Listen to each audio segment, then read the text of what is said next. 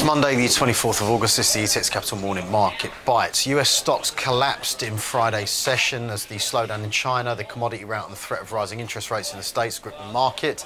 This caused Wall Street to slump to its biggest daily drop in 4 years and left the index more than 10% off its May high. The Dow fell 530 points to close the week at 16,459. The S&P 500 fell 64 points to close at 1970. Asian equities dropped to three-year lows as investors sold out of riskier assets on fears of China's economic slowdown. The euro climbed as high as 1.1496, its highest level since February.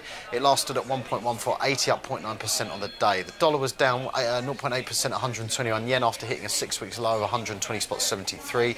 The euro soared to a 6.5 month high of 1.1496. The Aussie fell to a 6-year low of 0.7201.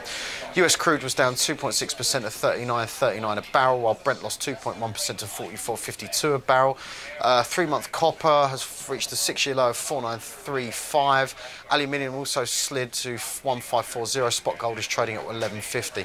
With the commodity rout, China's slowdown, the strong dollar gripping the markets, resource stocks are plunging this morning with the likes of Rio Tinto, BHP Billington and Cas Minerals all down 5%. Fresnel is also down around about 4%. FTSE currently is trading around the 60.35 level, down about 78 points. The DAX is currently trading around 9.845, currently down around about 95 points. That was the morning market bite. Thank you very much.